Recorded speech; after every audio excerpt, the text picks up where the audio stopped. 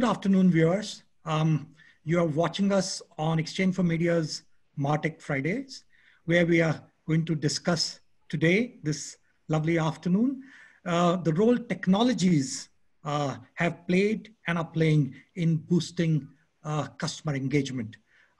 This is essentially marketing technologies that have been deployed as tool sets to harness the customer feedback and improve a customer experience.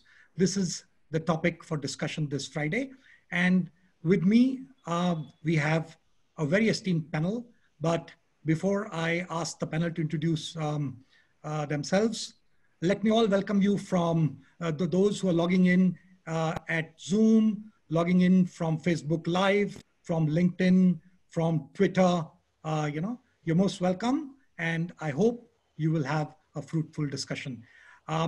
We have, as I said, a very esteemed panel from diverse background. And I would ask all of them to introduce themselves. And post that, I will lay out the broad spectrum of what we're going to cover today. And then we will have a freewheeling discussion.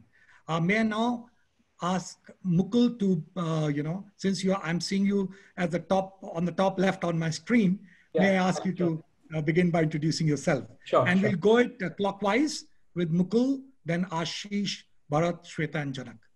Mukul, over to you. Yeah. Hi, everyone. My name is Mukul Kumar Sharma. I am the CEO of Pink Villa.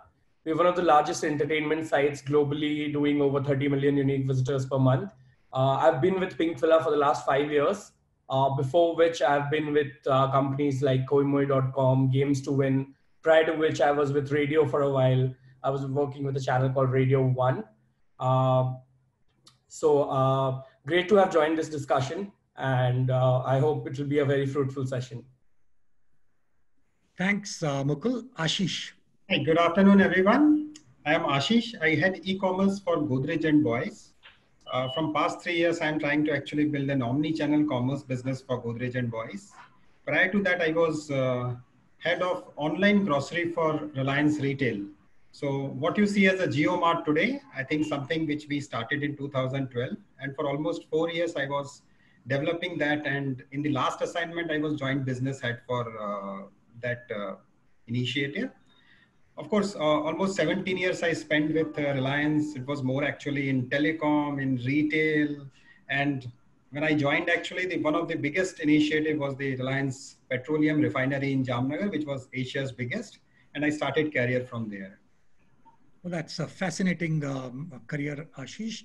Now we come to one of our youngest members, Bharat. Tell us about Rage Coffee and yourself. Hi, it's a pleasure to be here talking to each one of you and all the viewers watching. I'm a serial entrepreneur. I am young, but I also started very young. I started my first company, was still in school. It was something on the side, but it taught me a lot about entrepreneurship. At 21, I started a company called Poster Gully back in 2011. It was a direct-to-consumer brand ahead of its time. Internet and e-commerce was just starting to kind of penetrate the Indian market. And the company grew from zero to something substantially big in 4 years. I exited the company in 2016 and then started a company in the B2B e-commerce space. So happy to talk a lot about how kind of technology is changing customer engagement and how do you really take your customer experience to the next level because of the possibilities of internet being around. And I currently run an FMCG company called Rage Coffee, which I started in 2018. The goal was to build a 500 crore company, online, digitally native, that would be direct to consumer, and also the distribution channel would be very different, but it would be largely be direct to consumer. So again, how can customer experience be a moat and actually defensibility for your business is what I can talk about. Fantastic. I think we are in for a very exciting and enriching, session with you in there. And over to Shweta now. Hey, hi everyone. Thanks for the kind of starting the introduction there, Sanjay. I am actually a digital evangelist and I kind of consider myself a torch bearer of digital because I've been associated with the industry since 2000. And since then, I've been a part of almost all the stakeholders who are there in the ecosystem, be it the media or the agencies, the client side, .coms, everyone. So I feel fortunate about being a part of this industry for quite some time now and currently leading Digital for Kids. Looking forward to a fantastic discussion that we'll have with an amazing panel that we have and with you, Sanjay. Thanks. Thank you, Shweta. Over to Janak. Hi, I am Janak Sarda. I lead the Deshdoot group of newspapers and media house. I am a media and a tech enthusiast. Hence, MarTech is a subject closer to my heart or dear to me, I would say. After having run the media business for about over 12 to 15 years, I started a startup in the machine learning and artificial intelligence space. And we cater to the healthcare, the hospitality by way of bots. Bots, that's something you and I probably use on a daily basis these days. Alexas are going to command the way we behave in our homes or offices. And of course, a lot of interaction going forward with the technology space completely for all spectrums of media and advertising. Thank you. Thank you, Janak. I think we are in for really a fascinating conversation given your expertise in machine learning and your experience of having applied that in your businesses. So thank you very much. So dear audience, you can see that we have a very diverse set of panelists, each of them being an expert in their field of expertise. And before we begin our conversation, let me share with you what are the broad areas that we're going to cover. We're going to talk about the last quarter, how the quarter one of the financial year 2021 has been for everybody in terms of the customer level. Have you seen any dip in your customer engagement? Or as we've seen in the media industry, we had a paradox. While the ad revenue dipped and the CPMs dipped, but the customer engagement actually went up the roof. So what has been the level of customer engagement for you during this quarter? Did you put in any strategy to bolster customer engagement, or you reacted to the situation, or maybe you innovated on your feet? What is it that you did to counter this unprecedented situation that we were put in? Did you deploy any specific tools of technology, or did you apply common sense? As simple as that. And if we have to talk about the tools of technology, I would like to talk about the role of artificial intelligence, machine learning, virtual reality, chatbots, big data, and how all this has led us to boosting the customer engagement, specifically on the diversity of platforms, mobile being the highlight. That would be one of our key conversation points. What about personalization? How did you achieve better, sharper, more intrinsic one-to-one kind of personalization? Did you use 360-degree to go for omnichannel interactions? How did you harness the social signals? What was your conversation with your social community? Because community is the key to engagement. And of course, if you have to think on your feet, you have to think out of the box. How did you enable real-time or quick decision-making in your organization to respond to the customer needs? Because all this makes for a superior customer experience. So these are the things that we're going to talk about. I am also going to talk about, given the topic that we have today, which is essentially the role of technologies enhancing customer satisfaction. I'm going to leave a question with you. I recently read an article by the Harvard Business Review where they talked about the need of CMO to actually move to the role of CMT, and they called it as a chief marketing technologist. So is there a time now, is it an opportune time for CMOs to be morphed into CMTs, where most of the decisions that they're going to make are going to be driven by technology. And HBR in his incisive article talked about how the CMT's role is essentially to align the marketing technology requirement of the company with and align that to the business goals. So I would like to discuss that. We would also talk about some specific case studies that you may have in mind, either of your own company or of the ecosystem at large. And then we will cover the challenges that you face in terms of deployment of the marketing technologies. The challenges in terms of logistical execution versus a very tricky challenge of the fine line that you need to draw between data privacy and harnessing the social footprint. Because as corporates, you need to play a responsible role, and I'd like to hear what we did. Finally, and hopefully we should be able to cover all this in the next 1 hour that we have, I would like you to do a little bit of crystal ball gazing. How does the future look like? We've come out of a difficult quarter. This quarter presented tremendous challenges, but as we've seen, human resilience is triumphing, and most of us have been able to convert these challenges into opportunities. And the first quarter results of the IT industry that we've seen in this country are very heartwarming indeed. So with this as backdrop, let me begin. And I think, let me begin by asking the first question to, let's say, Shweta, because Shweta is handling the digital portfolio for Philips as a brand. A range covers from both consumer durables to healthcare. Shweta, tell us, give me your opening thoughts about the customer engagement levels. How did the graph initially look to you, and how is it shaping up today? Sure. So thanks, Sanjay. So I believe that customer engagement, I will consider 2 types of customer engagement. So one is the organic engagement, which may happen because of this COVID-19 situation and the post scenarios. And the other one is the triggered customer engagement, where you realize there is an opportunity, but you had to trigger it because it didn't come organically.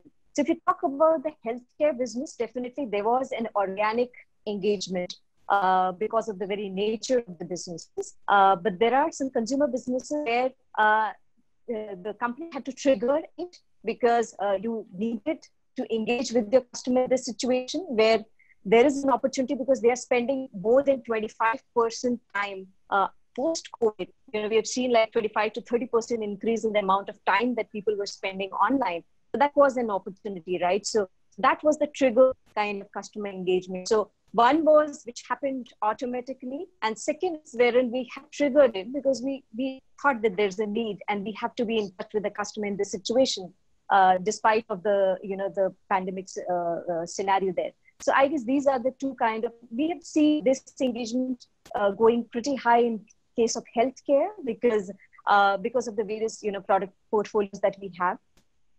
Talking about ventilators or maybe respiratory devices and all those things. And also we got this opportunity to engage with the customers and doctors and physicians who had a lot of time at this moment, unlike the pre-COVID scenario. You have to engage with them and then kind of have a conversation through various webinars, virtual sessions, and be in constant touch. So this is how it has impacted. All right, I think interesting point you've made about triggering the engagement. And I think that is a very, very proactive approach to doing business. Mukul, I know Pink Villa's consumption of entertainment content, actually hit through the roof, because everybody was at home and everybody was watching entertainment and Bollywood and stuff like that. But did you experience initially some jitters in the beginning? Just take us through your, Yeah, sure. So, I think when the lockdown started and everything, we experienced a lot of jitters, honestly, because we heavily rely on content in terms of video content and also textual content. So what happened initially is, though consumers were spending more time online, there was a dearth of content. So which is why what we witnessed is a lot of sites witnessed a heavy growth in their traffic, but they were primarily hard news, traditional news sites. We did not see any drop, but we did not see any spike. This I'm talking about the first couple of weeks when the lockdown was first announced. Then, however, we figured out a strategy to bend around it, and what we did is innovate on content. So we don't just do Bollywood; we also do a lot of lifestyle, fashion, beauty. Now, fashion, beauty, Bollywood was pretty much restrictive in terms of what you can do or whether people are interested in that in this scenario. So what we did more of was on health, which worked really well. So it was changing. Like the first few weeks, there were videos around coronavirus awareness, how you can take care of your health, how you can boost your immunity, and a bunch of other things, which worked really well. Then there was a different set of content pieces which worked really well. So I would say we really changed the way we were looking at content. All these decisions were obviously based on data, on social listening tools, on our in-house analytics tools, on user behavior, and what users were reacting to what in terms of even Google Trends and everything. But we had to really innovate in terms of the way we were doing content and what we were covering and what we were not. But I would say we could do it very successfully basis the data and how consumers were reacting to it. Fantastic. That actually leads me to a question to Ashish. Assuming, Ashish, that, you had initially experienced dip and then maybe hopefully, hopefully you bounce back, but you're in a business which is about Godrej interiors, essentially furnitures. And initially for the first 2 months, everything was locked up. Now, proactively, what steps did you take some steps, or you were just basically hit by this whole incident? So, Sanjay, I think the situation was definitely unprecedented and no one actually was knowing what to do in that scenario. And since furniture is a business which is both a discretionary also, and it requires a lot of supply chain in terms of deliveries, in terms of installation.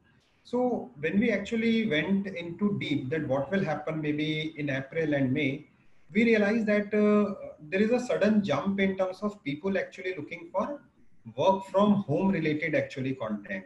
And we have an ergonomic cell, and like what is like talked about, people are thinking about they're working from home, but 90% of people actually don't know how to work from home. They started feeling problem related to health. They started feeling problem related to how to focus on their work.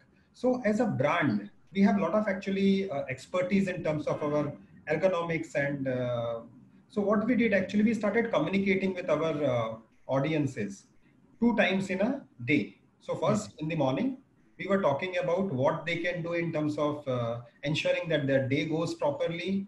And in the evening around 4 or 5 o'clock, we were talking about very, very simple health tips. So maybe just an exercise which they can do in for 10 seconds, 20 seconds. We saw actually the engagement was huge. There is a huge increase in terms of engagement. So once we realized, actually we went into in depth and understand what exactly is happening in the market, rather than actually thinking about what actually I can do to increase my sale. So for first 2 months, almost we invested our time in terms of understanding pain points and other things. And subsequently, we built actually a strategy of how to cater to this new demand, as well as help customer in this hour of need. So I think like consumption of content increases, consumption of, if you see brand engagement actually increases almost 3x times. But of course, sales in the Q1 as well as in the Q1, Q2, it will take some time actually to go back to the normal level. But we are actually seeing a lot of good growth actually, starting like from say April to maybe now July scenario. So I think pretty much good trajectory actually. Good. And I think later on when people started working from home, the sale of ergonomic furniture and chairs definitely, would have shot up. And you guys have some very sleek furniture in that domain. Let me now take this question to Bharat. Bharat, you essentially with your new business, which is I think the third venture that you're launching in your extremely young life, and may you continue to scale greater heights. With coffee as a business, and that too in a brick and mortar space, coffee, you're not selling virtual coffee, what has your experience been and how did you adapt to this unprecedented situation? Sure. So first to clarify, we are a CPG company. We are a packaged coffee company. We do not run any food service, any QSR, any Horeca, nothing. Okay. We do have institutional businesses. We do supply to a lot of Horeca, but we ourselves do not own any brick and mortar. It's not a part of our near short-term or mid-term It's a plans business to also. business company. It's a B2C company and a B2B company in the way that we basically manufacture and distribute and market very innovative coffee products to the Indian audience online. All right. We do have offline presence as well, but we are largely a digitally native brand. When I say digitally native, I mean that we are digitally first. We think about our customers, we think about the products, we think about marketing and advertising and customer acquisition in a very digital way. So largely the DNA of the company is direct to consumer. And the possibilities that direct to consumer presents, I think I can touch upon those. But if we kind of broaden the scenario here and we look at what's been happening, at least in the last 1 quarter since COVID has hit us, I think April was tough. April was, I think, almost blank for almost most businesses that we've spoken to. But we have seen a continuous recovery. We've seen, in fact, I can also disclose that June was the best month ever for us in our business. Because there are 2-3 things, but largely our biggest competition, coffee shops, are shut, or people are not willing to go there right now because of all the other reasons. But the biggest factor, I think, have also been that at-home consumption of food products and grocery products has kind of increased. Also, we were very, I would say, well set up to fight this kind of a change. Because if you look, you mentioned about omni-channel. We are, I would say, from birth we are omni-channel. We are not, legacy giant now trying to go omni-channel so that we have to think and move all pieces of a puzzle in an omni-channel thinking. But we think from day zero, we think about omni-channel. We think about how we need to go to our customer, how we need to approach our customers. So we were very well set up for this kind of a change, because for us, when the consumers wanted us, online, we were available in all platforms. We were available direct to consumer or through our own websites. And beyond that, I think we just have such a close communication with our customers throughout their journey of, throughout the life cycle of purchase and repeats, that we became a, almost a go-to choice for them. All the kind of brands that are even close to our, 2 or 3 brands that are even close to the quality that we give the, the product range that we have, they're all being imported into India, and they were also hit. So these 2 or 3 reasons, I think, were a mix of why we are seeing a surge, and why I think we will continue to see a surge also with now Make in India. The entire conscious that the Indian consumer has gathered in the last 1 or 2 months has been phenomenal. It is such a big boon for Indian entrepreneurs, I feel. And that could not have come if the consumers didn't start to think like that. So I'm very happy about that as well, because we are made in India product, and we're very proud to be able to give something at an affordable cost to consumers, which was all earlier being imported into India. Fantastic. In fact, your passion is clearly coming across, Bharat, and coffee in these troubled times is also a bit of a stress reliever. So, I'm sure, besides initially you may have faced some logistical challenges in terms of delivery, but I'm sure you're in for a good time. Now, let me ask Janak, we've discussed the broad spectrum of consumer engagement levels. Initially, most of you found it dipping a little bit, but you bounced back, you thought on your feet, you triggered consumer responses, you innovated, you made your product digitally savvy and digitally native, you embraced the 360 degrees concept. But to do all this, Janak, what are the tools which are best suited from a technological perspective to be deployed? And I'm not necessarily asking about one specific tool, which is essentially data crunching, machine learning, but in your experience, what are the best marketing technology tools that are available for marketers to actually deploy in this kind of a scenario and going forward? Well, I think what is clearly written on the wall is that we need to start embracing technology and make it mainstream. We need to bring it into our DNA as marketeers, and kind of think of our brand's vision on embracing it and going to market with those strategies. Essentially, what we noticed was the hype cycle was terrific at the beginning of the COVID season. It continues to remain like that. However, having said that, distribution channels, distribution challenges that every product or every marketer faced were quite unique.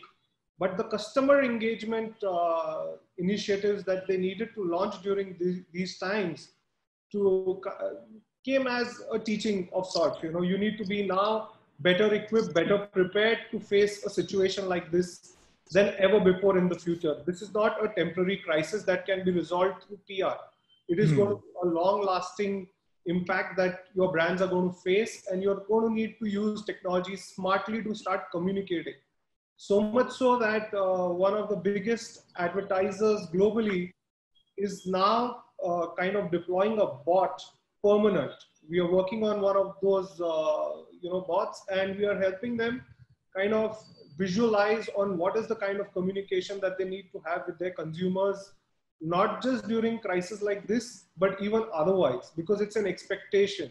Something that is available off the shelf need not need so much of tech backing as such, but you have to think like that. I think the time has come.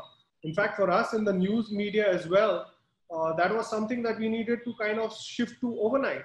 While in 7 days, the print editions kind of came on for us in some parts of Maharashtra in a staggered manner, our flagship editions were still curtailed to digital, you know. So all of a sudden, I had to push my newsroom to kind of think only digital, embrace work from home, because we are used to coming to offices, making calls in the evening, maintaining deadlines for the print, etc. But now that's not the norm. The new norm is you need to be better prepared, better equipped to go to your reader, consumer, and the market as such. Yeah. So I believe it's time that the CMOs start also thinking of their roles to be the kind of, CMTs that you used. I would say become CMTs from CMOs. Yes, absolutely. I think Howard has been able to actually predict trends, but this is a larger question, and that is, I think, a subject matter of another session, because marketing and advertising is both a mix of science and art. And if you purely take the approach which is scientific, you will miss out on the creation of big ideas. Advertising thrives on human ingenuity, and you can't only be data crunching. So I think hybrid models have to evolve, and we have to, perhaps that's a subject for discussion on another day. You talked about chatbots, and in my experience, I often find chatbots very impersonal. They cannot be customized, and sometimes with my experience of chatbots has been that it has been very frustrated, and I wanted to get in touch with the customer service representative, especially when it comes to e-commerce. So there are limitations, but then technologies are constantly evolving. Mukul, my question to you is about one way we've seen that superior customer experience, hence better customer engagement, can be created if you are able to look at personalization, and personalization on specifically mobile platform.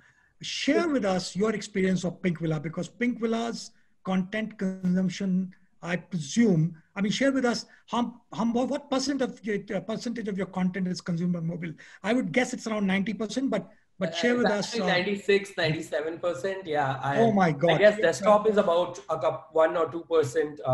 The remaining is tablet, and about 96, 97% is mobile. I think that's the trend with all the publishers, not just us. The world has moved mobile. See, in terms of personalization, what we've been doing is, because previously what would happen is you have a homepage. How publishers work is you feature everything on the homepage, and people can take a pick. But when we are doing like close to 300 articles in a day, it's not possible to feature 300 articles on the homepage. So then what do? Some people came up with a solution where, you have different landing pages for different geos in terms of geo targeting. But now what the publisher space is moving towards is personalization in terms of first tracking what the user is interested in. Like I said, we do various categories like fashion, beauty, lifestyle. Then even in the film industry, right, we cover a lot of Korean. Now that's the new hot thing in the teenage world. A lot of K-pop is being consumed, a lot. K-pop. Yeah, K-pop. And that's something we discovered recently in the last 3-4 months. It has crazy fan following. You have no idea what level. I mean, Shah Rukh Khan is nobody in front of them. That is the level of global fan following they have. No offense to Shah Rukh, of course, but yeah, I'm just explaining the scale. So what typically happens is what we are doing now is we are making buckets in terms of which users are interested in which type of content more. We are bucketing them. And then we are repurposing those buckets to retarget the users with such kind of content. Now, what are we using to retarget? Dynamic pages in terms of every user sees a very unique and customized landing page. That is one. In terms of newsletters, we are trying to automate that as well. So whoever's interested in whatever type of content gets those specific type of content pieces. In addition to that, what we are doing is we're trying to engage those users. So like to continue on the example of K-pop, every article that we do on K-pop has at least like 2,000, 3,000, some even have 10,000 comments. And these comments are on the website. So we discovered new content formats that we want to do and target specific to categories to drive engagements. And these are all native comments. So they are not like, I'm not talking about social. We have a huge following on social as well. But this, I'm just talking natively on the site. So I think one of the most important things was to first figure out what the users want and which section of users want what, and then bucket them and target them accordingly. So that is something we are working very extensively on in terms of Firebase and BigQuery and a bunch of other technologies. And we expect to improve further targeting basis that and increase even more user engagement. Fascinating. Ashish, in terms of deployment of technology, you initially talked about striking up a twice a day conversation with your consumers, a structured conversation with your consumer. But behind the scenes, to data mine, to narrow down to your specifics of the audience sets, what are the kind of technologies that you used? Or was it entirely an applied technology game? Look, I think most of the technologies which are rightly available in the current scenario, I mean, you talk about the utilization of the search trends, dynamic marketing and all those sort of things. From a commerce perspective, I think even if you really think from a conversion perspective, I think these are the technologies which are giving result. So if I talk about personalization, and we have deployed a couple of such solutions, like we have actually put the complete emphasis on response from our chatbots. Earlier, it used to be one of the thing, but now it is actually something which is driving when people are asking for deliveries, people are asking for services. So this is at the customer experience front. But if you talk about from a demand perspective, right, these are the discretionary demands. So which I think got affected so much in the past 1 quarter and 4 months.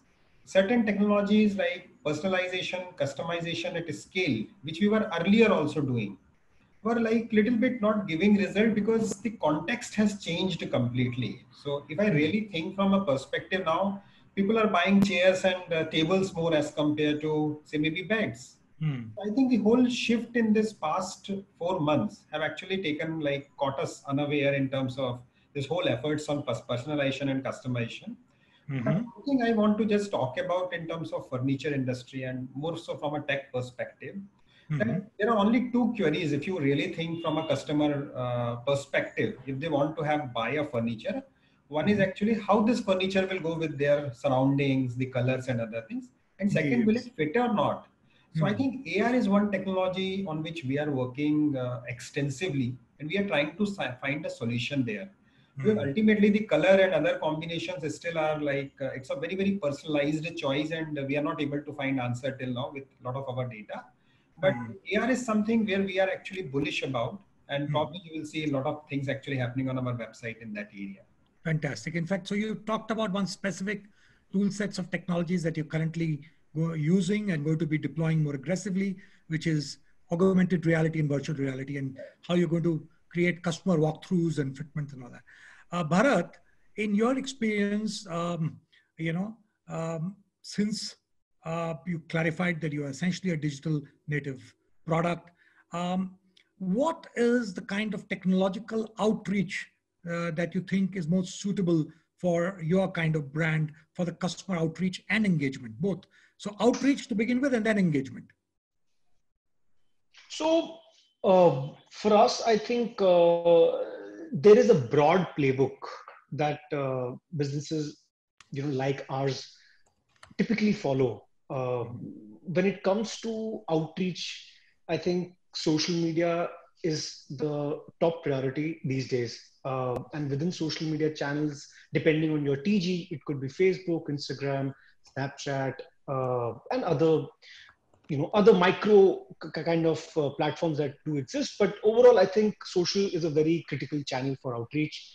Beyond social, I think for acquisition, you're looking at the general uh, channels that a lot of marketers have used over the years. But if the channels have evolved over time, be it email marketing, be it SMS campaigns that you do, be it Google, be it SEO, that is important.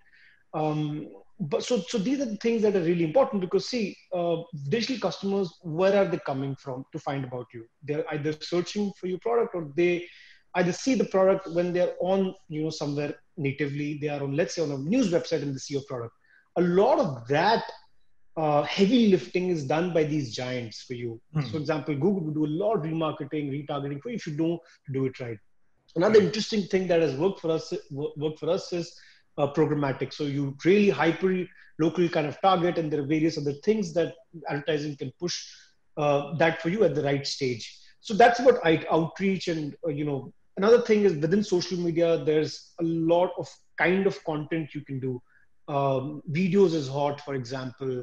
Every brand has to figure out what works for them, and if they figure that out, they should kind of push the pedal and accelerate growth on one, two, or three of those kind of channels.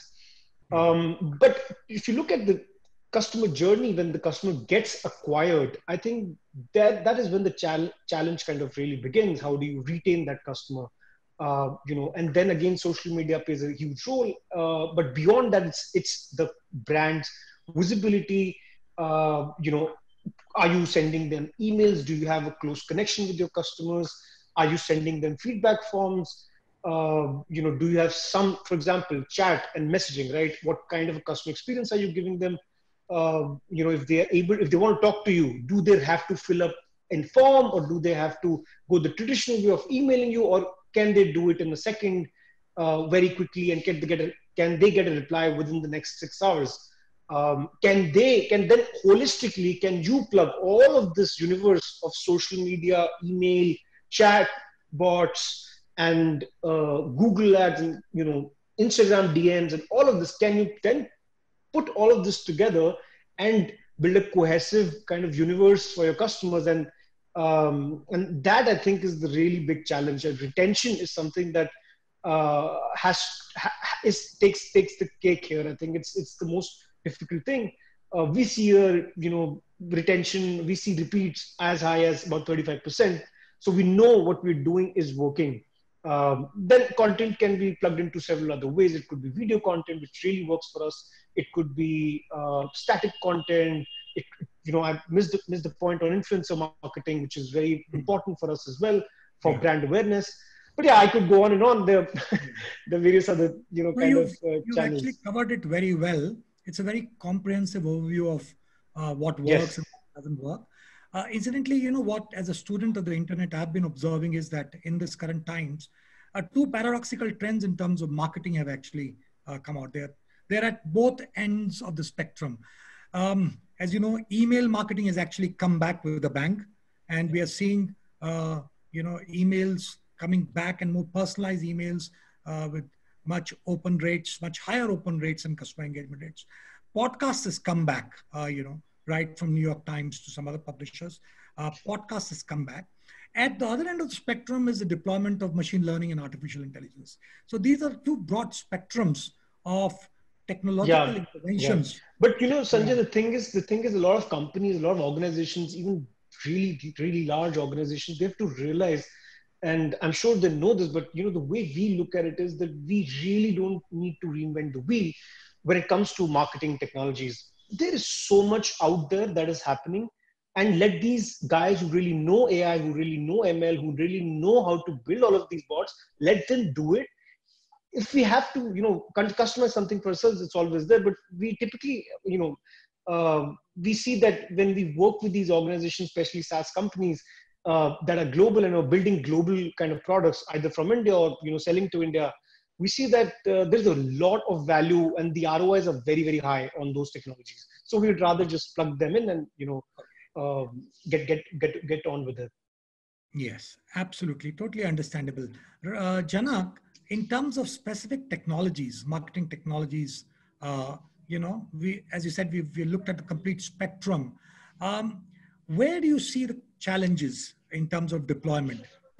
I'm not just talking of the skill sets alone, but do you see other challenges in terms of adaptability of the organization? Because you have to, you do not have time these days to seed this into the organization, and somehow you have to actually, pack it in the limited time that we have so that we are able to be more nimble-footed. So what are the kind of challenges that you're facing? And I would leave that thought with Shweta also to think about it, Shweta, in terms of, your consumer durable products and specifically your healthcare devices. What has been the challenge in terms of deployment, reaching out, and what is it that you've discovered that you need to do better? So first, let's have Janak's views on the subject.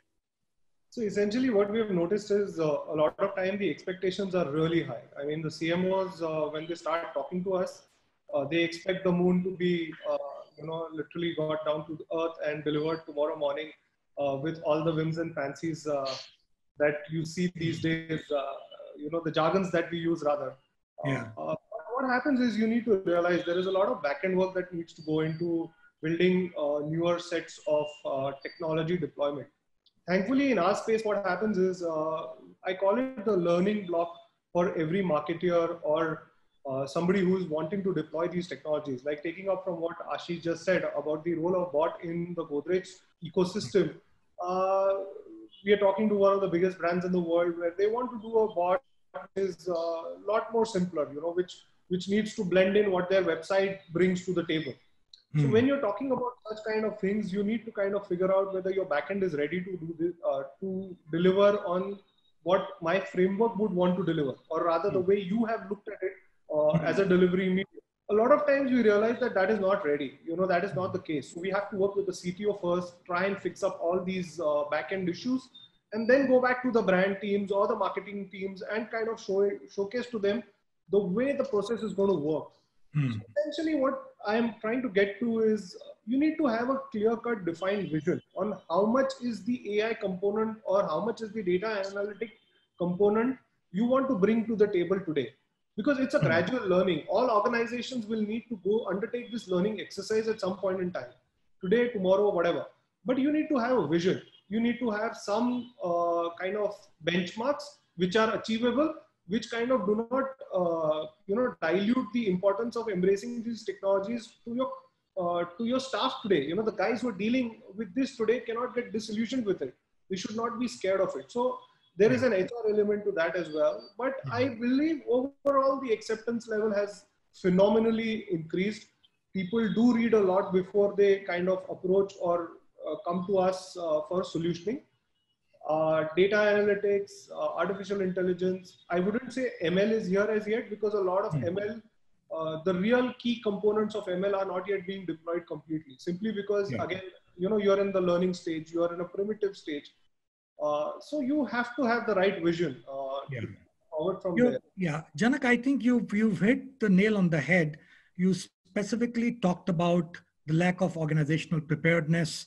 You talked about the multiple decision makers and too many stakeholders. And then finally, when they get it right, they want to get it overnight. So I think that is the real problem. And one of the solutions which has been suggested by the pundits, and I quoted initially the Harvard Business Review, that CMOs have to be morphed into chief marketing technologies.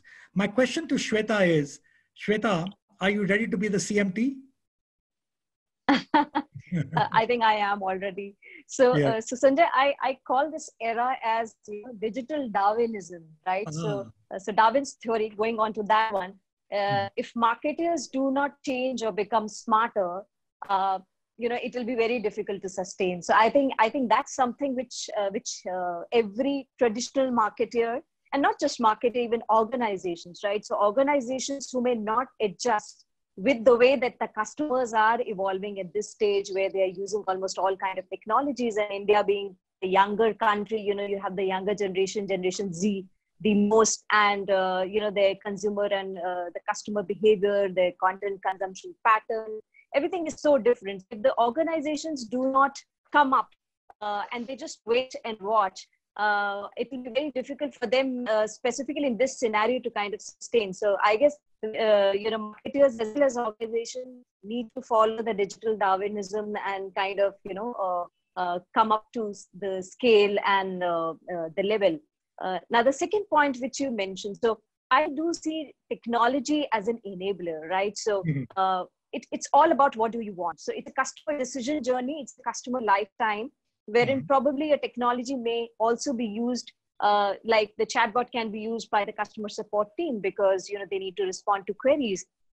Maybe an artificial intelligence would be, or machine learning, or natural language processing would be required within the device itself, which is more of a product innovation and not just going out. And the third kind of technology enablement could be leveraging programmatic, or leveraging creative optimization, because when we are talking about digital, it's too complex because so many platforms. So what is working for us, probably bringing in artificial intelligence at that stage, wherein we can try out various creatives on the fly, and this performs to give the best of ROI. Because ultimately, as many of the people had mentioned, that ultimately the marketer has to see the ROI, and the CMO will always ask for ROI, right? So I think it's important, but it needs to be looked at a strategic picture and not just one juncture. That's what I kept saying, that if you take customer as a very transactional moment, wherein we do a transaction and we just forget about the customer, I don't think that it is going to work. So probably you need to look at the complete lifetime value of that customer, and then maintain that relationship throughout, leveraging technologies, because at the end of the day, technology is an enabler. So it's not that the strategy is formed as per the technology, but then the technology needs to fit in the strategy, and then to enable each of the departments and the vision of the company to achieve whatever the organizations want to achieve. So that's my view. And the challenge that I was talking about, I guess every marketer has the same challenge, specifically digital, is the pie. So what is the size of the pie in terms of investment? I guess if we show them the ROI, the pie increases. So that's what we have been observing, even with the current company. And since the time because I've been associated with digital for quite some time, and this has been always the struggle. I guess as and when the marketers come up to the speed, follow the digital Darwinism, I guess this pie is also going to really increase, and the ROI will also come. Yes. Shweta, I think this is wonderfully put by you, digital Darwinism, survival of the fittest. But tell me, when it comes to medical devices, and Philips is one of the largest producers of medical devices in the world, do you still hold true to this fact that it has to be the survival of the fittest, that there needs to be a more, socially driven return of investment on medical devices? Share with us your thoughts on medical devices and consumer engagement. So I mentioned it in the beginning also. So COVID-19, to some extent, for this particular business has been phenomenal in terms of the kind of customer engagement which has started on digital, right? So we never thought about people taking so much of interest in healthcare. And now you see, the content consumption on COVID-19 and on healthcare has increased a lot. So it is something to do with that, because the customers have become smarter. Obviously, the trend is changing. the devices business has always been, the B2B is always considered to be little lagging behind, because B2C is more dynamic, more happening, and there are some quick turnarounds. So probably B2B is always considered as a very laid back. But I think this change has definitely, transformed, the whole way of looking at healthcare, and even the devices at times. The doctors with limited professionals in healthcare, the doctor needs to monitor various patients at the same time, looking at the vitals. And I guess that's where the connected monitors and all these devices which have inbuilt artificial intelligence and machine learning, that comes into the scene, because the devices are connected at this moment, all smart devices. You can actually read through all the vitals, even sitting at home. So even daughters and sons of certain patients, or aging parents, can actually see their, their history, as well as, how they're performing, they're recovering or not. So all those things have made it more smarter. And healthcare, is one of those sectors wherein the data, the amount of data which is there is huge, almost thousands of exabytes. So obviously not all of them is usable, because there's some privacy norms there. But it's a huge segment, and it's a very promising segment to move ahead, to move forward.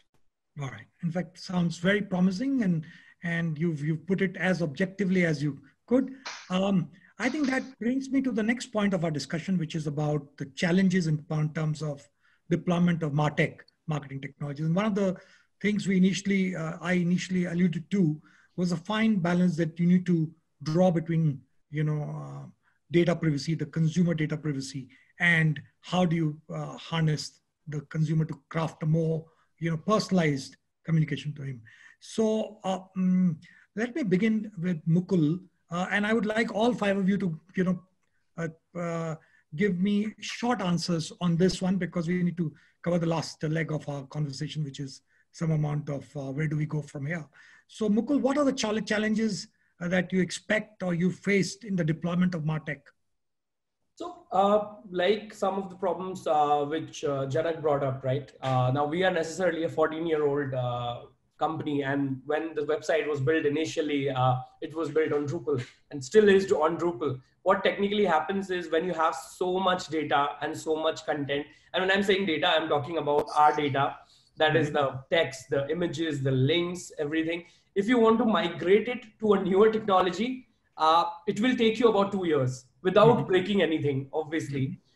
And what happens is, because all the traffic we have, about 70-75% of it is organic search.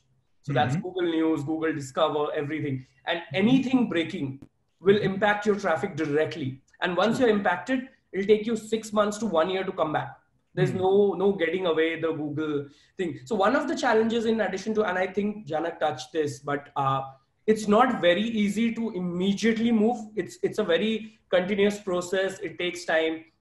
But we are slowly and steadily trying to do that in phases, because while we want to adapt the latest technologies, we also want to make sure nothing breaks. That is most important. Then we are compliant with all the data norms. Like if you've heard of GDPR, CCPA, and the latest Brazilian one which came out. So I think a lot of countries are becoming very sensitive about that. So now in terms of data, we inform the users in form of a pop-up, very loud pop-up, not like a very small thin ticker where we say, we are collecting your data, blah, blah, blah. And the user has an option to opt out of it. Yeah. So the user has an option to opt out of it, and they have an option not to see personalized ads. So that is very good. That is a very good law, at least in EU and California CCPA, and now the Brazilian countries are implementing it. So we are following all that as well. But the biggest challenge, I would say, is adapting the latest technologies without breaking anything. But we do try our best to keep doing it at the fastest pace possible. But we would prefer it to be way faster than what it is right now. Absolutely. I think you've said it well.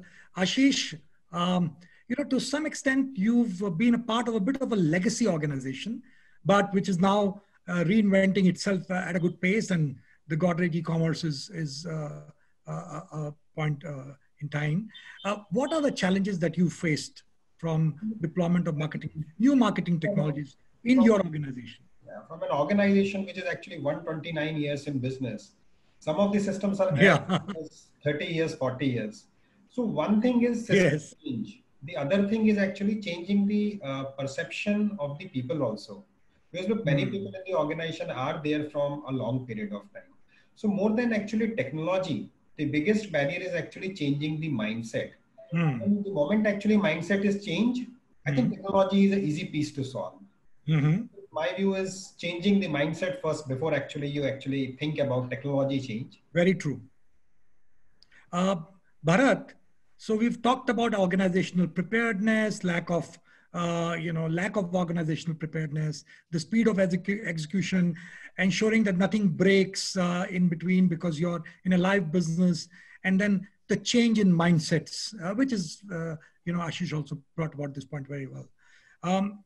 Would you like to add something to this? Yeah, I think for us specifically, and just the way businesses are adapting to digital transformation, the prophecies, I think it's definitely going to happen that a lot of marketing dollars are now start going to, these digital platforms. The challenge that I see personally from a 10-year, 20-year perspective uh, is the humongous dependency on 2 or 3 different platforms. Internet businesses are monopolistic in nature, large internet businesses. So heavy dependency on Google, on Facebook, I think is not good for the overall business, because these companies are very fickle when it comes to their advertising norms, and they just really know how to gobble up any kind of money you want to give to them.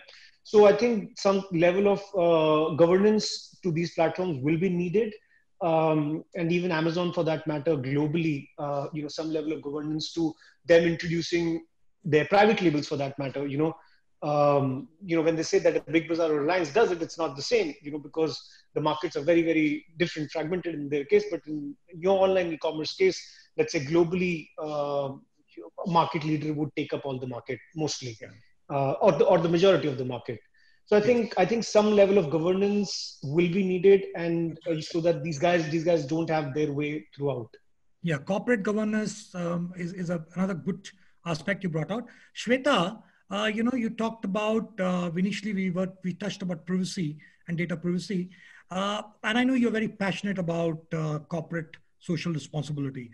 Share with us how the organizations can balance their pecuniary or their corporate interest with the social responsibility, and what kind of the deployment of these technologies, which can be very pervasive, what kind of responsibilities that they impose on a corporate.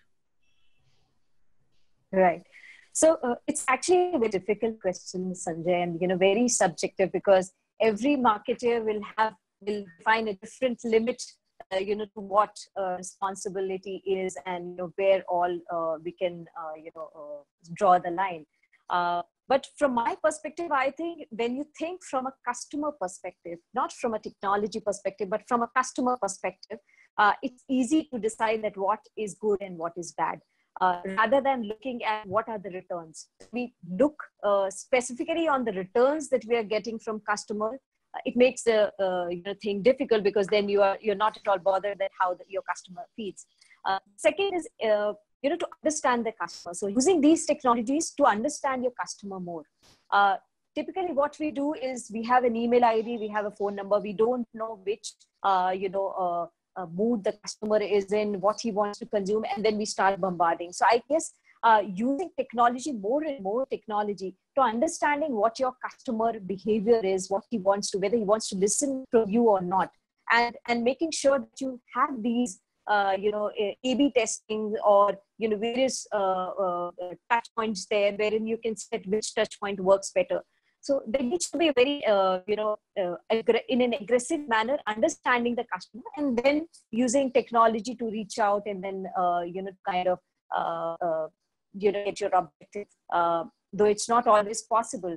Now, with data, with brands like, ours, or various other bigger brands who have a legacy, who have a database, and there are a lot of stringent rules as well, which are good, in terms of recent announcements of the TikTok and various other Chinese players there. so fortunately or unfortunately, our data service is out of Europe. So obviously we have to follow the GDPR guidelines. In India, they're still not so much of stringent guidelines that we have on data privacy, which may be coming very soon, but not at this, So then it becomes very important for us to understand that where do we draw the line?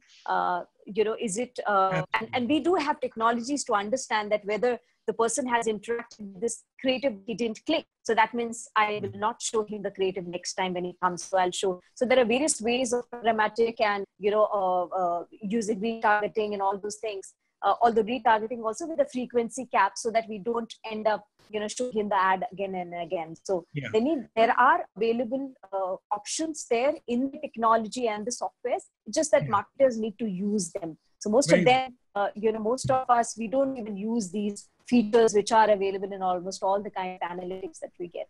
So, and as brands, we need to be responsible of the data that we have, and, creating governance, that's what, Mukul and Bharat had mentioned. So is very important. Now, whether it's a corporate governance or it's a central, governance that, probably the government has, communicated, I think that depends on nation to nation, but there has to be. Yeah, you've said it, you've encapsulated it very well. While technology and data is of extreme importance, but before everything else comes customer, and customer satisfaction is the key. I'm afraid we've run out of time, but before we actually go, I would exercise my right as a moderator to ask Janak to do a little bit of crystal ball gazing before we go, because we've already crossed our allotted time. We've had a very engaging conversation. Janak, where do we go from here? Just do a little bit of crystal ball gazing for us. And how do you see the MarTech, space panning out in the next 6 months? So in fact, I just wanted to kind of address a few issues that Bharat and Shweta just shared. We are not even talking about vision computing as yet, and we are discussing privacy. All our products that we have in the market are GDPR compliant and CCPA compliant, as is the norm globally, because we deal with global clients. But what's going to happen is the vision capability of the artificial intelligence is going to change the way we re-engage with our customers from here on. What I mean to say is that camera, that security camera, probably will give you a lot more insights into the age bracket, the ethnicity, the kind of a mug or a cup that a person was carrying while entering a mall or exiting a mall or coming into the store. Look at Amazon. I think they've really kind of got it out there, where your interaction is happening through a chatbot on customer service, but your product recognition is also being enabled through cameras. This is already happening. We need to live with this new reality. The fintech has gone ahead and kind of really taken a big leap on the vision capabilities of artificial intelligence or the computer learning. That is something that I think we need to be conscious of. Yeah. Coming up today, the mainstream or the mainline consumers of tomorrow, all those kids who are probably 16, 17, 18 are going to behave very differently than the way we addressed Sanjay, the way we addressed our generation, or or the kind of marketing mix that we're going to see. So there are going to be lots and lots of changes happening. We will need to be equipped and prepared to kind of embrace them. Sanjay, I believe I would bet my money on the vision capabilities of the computer now. Absolutely. I think, I think you talked about the vision computing, and I think this has been fascinating. As a moderator, I would be actually amiss in my duty if I do not ask an audience question. So I will only take one question because we've run out of time, friends. This question is by Debanshu Banerjee, and this is for Ashish.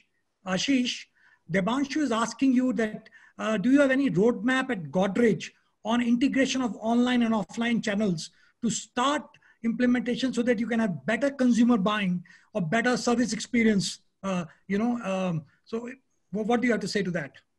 So we are an omni-channel commerce company. We already have integration in terms of pricing, promotion, and we are integrating our channel partners also. Because look, as a brand, we have outreach more actually from our partners as compared to our direct presence. So as a part of the strategy, the person can see actually maybe in 3 to 4 months time period, we will have our all channel partners also as part of the overall complete solution. So I think from that perspective, we are on that path. Great. With this, I'd like to thank our viewers who are watching us from all parts of the country, hopefully from different parts of the world too. Thank you, viewers, for standing by and listening to us, watching us. Thank you, my panelists, for a very engaging conversation. We've crossed 65 minutes and we didn't have a moment to pause. So I'm really grateful for your enriching insights. Thanks, everybody, and we look forward to seeing you on another day. Thanks for watching. Thank you. Thank you, Sanjay. Thank you. Thanks a lot. Thank you, everyone.